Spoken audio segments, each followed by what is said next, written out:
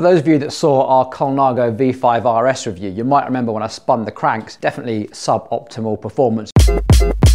Well, before I get out and ride it, I'm not putting up with that. I'm going to fix that bottom bracket and I'm going to show you what we discover along the way. Let's get into it. So you might remember from the video that we faced off this bottom bracket because there was some paint overspray on it. I don't think I did a great job. I'll explain that in a second. We also fitted the Shimano Dura Ace BSA bottom brackets because they were the lightest, not because they were necessarily the best solution. These have a very, very narrow lip here, which is going to suit because you can see there is very little frame material. Now, in the video, I did say this isn't the best solution for this bike. Remember, the design brief was it to be a hyper light, hyper stiff bike, and you can't get lighter than having nothing at all. So even adding in some threads is adding in weight that doesn't necessarily need to be there, especially when you add all the weight of all these aluminium carriers to the bearings. There's a potential point of failure here as well, because you're now bonding in an aluminium piece onto a carbon frame. And as we know, aluminium and carbon are not great bedfellows. They tend to corrode. I'm going to show you a clip just here of what happens to your frame when that happens. As you can see, it just completely debonds and now you're in a real mess.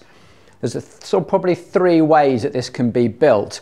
One, you could just get two aluminium threads, bond them in, put them on a jig, hope for the best while the glue cures. Two, you could have some sort of carrier, so at least you've got some sort of idea of alignment. Maybe it's a plastic carrier or on wax that you can then remove afterwards. Or you could have an entire aluminium tube that you could either leave in there to guarantee the alignment throughout the duration of the frame, or go in there and machine it out. Now that would be expensive. I've got no idea how Colnago made this, or actually how any other brands that are doing this single-sided bond-in threads do it either. But anyway, we're by the by. My biggest concern with this is, one, the paint overspray is a little bit of a tricky situation, and two, we have very little material here to work with. Dura Ace ones, fine, but even if you look at a Ultegra bottom bracket, remember these are slightly bigger. This is the tool to undo a Dura Ace one, bit smaller tool. And for doing the Ultegra, you need a bigger tool again. And if I just grab the old verniers there, you can see an Ultegra has 40.5 diameter and the Dura Ace one is 39, so 1.5 millimeters less on here. And this is what we have got to work with, 3.1 millimeters. So to highlight this issue, a couple of other options here. One, I've got a Hanbini SRI.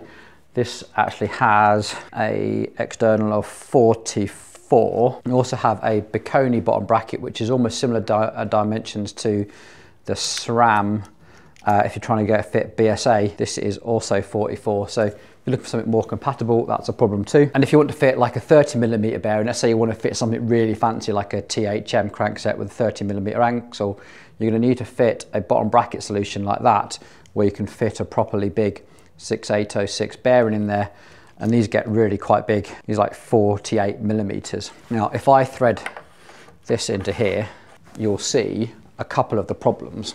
You see this big lip here, this edge now becomes our fulcrum, our lever, if you like. So when we're pedaling, all of the weight of that bearing now goes onto here. We've created a lever effect to essentially lever out those threads. Plus it looks really, really ugly on a lightweight race frame like this. Can you imagine getting your lovely lightweight THM 30mm cranks or your SRAM red dub and you've got a bottom bracket like this sticking out over your frame? Not cool. Anyway, while this is in here, I could also take my feeler gauges and have a better idea of where our gaps are. So I had this set to 0.4. You see we are tight here, but coming up here, I've got big gap here, big gaps all the way around here. So we are tight on this edge on this side. I think in that original video, I didn't actually remove enough material. And look closer, I can tell I've still left a blob of paint just here. So the other problem, and it's not completely limited to this frame, is the Cybrei crankset. This should be a 24mm shell,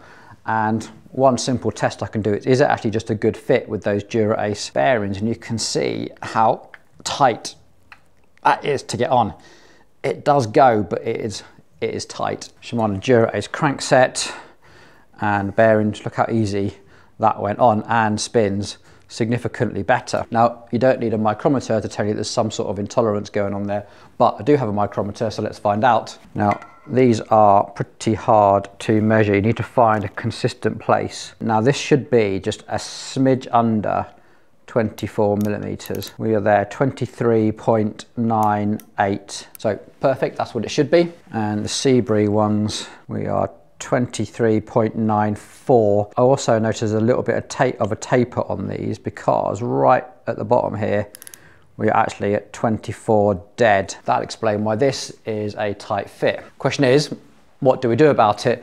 Well, I'm not about to start machining this or about to start machining this. However, there are other bottom brackets on the market which have different levels of tolerance. So if we take a look at the Hambini, the SRI bottom bracket, this just has a Delrin top cap designed to have some sort of compliance.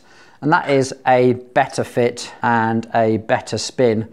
However, this has such a large edge, not massively happy about using that. There is the Biconi, which should hope work, because they also sponsor the UAE Emirates team and make a nice bottom bracket solution as well. Now, and this one actually has a little rubber O-ring in there sort of to help with compliance. And that is actually quite a nice fit. It probably has the best spin. So I think what we'll be doing is fitting this, which only has a contact patch here of 40 millimeters. So I think we'll get away with this, but I do want to have another look at the facing of that, see if we can get it a little bit nicer. Right, let's get cracking. This edge here that we're expecting to see material come from. We are only removing paint here, really, so not got this tight. It shouldn't be removing any carbon or anything else. This is just paint coming off. And you'll know exactly when you start removing carbon, because it will feel different. It will feel different in your hand. The second that you move from paint to cutting into something else, you'll feel it. So the one issue with this type of bottom bracket is because you've got all these slopes away, it's hard to know whether you're actually hitting an actual flat surface or part where the frame floats away. So let's get the bottom bracket back on there and try it. This top bit, like I was trying to explain in the video, because where the frame slopes over, this is always going to be a loose fit, sadly, but we can definitely improve the fit down there. In fact, you can see now these marks. So this is going out to 44 millimeters from here, and you can see where the frame isn't actually part of the bottom bracket. So you'll never get a good supportive edge from these parts here, because the frame literally just slopes away. Right, so this is a construction grease. So it's designed to stop the galling of threads and to stop corrosion. It's not a lubricant. And using a brush like this means we get deep into the threads. When you are fitting these sort of two-piece sections, it's really good to make sure you don't screw everything in one side and then the other, sort of screw them in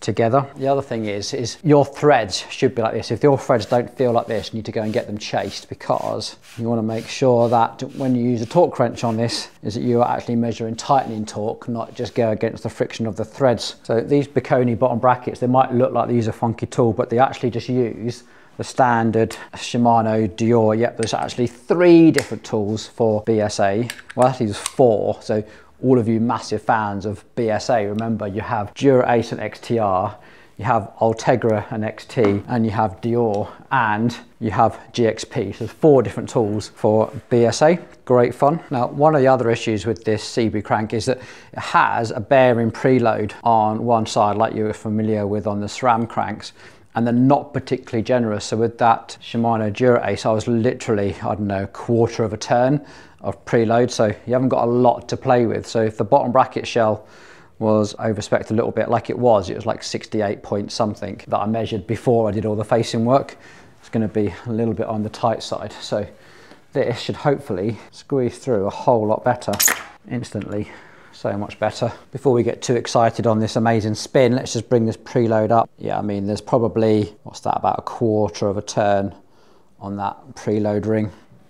That's more like it. There we go. That was the last thing that was bugging me about this amazing bike. Remember, you can win this bike. Yes, we have put it up for raffle. All the details were in the video that we did about its whole build spec. It is an incredible build. We're talking Lewis SLR brakes. There's obviously the Cybrei cranks, Erie Research Genius wheels, super lightweight, the Celitalia Tektro SLR saddle. There's a whole load of special features on here. We even improved that Garmin mount as well to one that actually works and looks as nice as the rest of the bike. £2 a ticket. All the links are below. We're running it through the website called Raffle, so all the rules and regulations all taken care of. I can't wait to give this away. It's still an amazing bike, and all the proceeds for that are going to go into our crowdfunding project, which goes towards funding our sort of community-centric extension of our business. So what an exciting opportunity to own an absolutely outstanding race-winning bike. Now, one final thing remains, and that is the ride test. That is coming. I need to pop over to Mallorca to ride the 312. I'll be ride testing this as soon as I get back,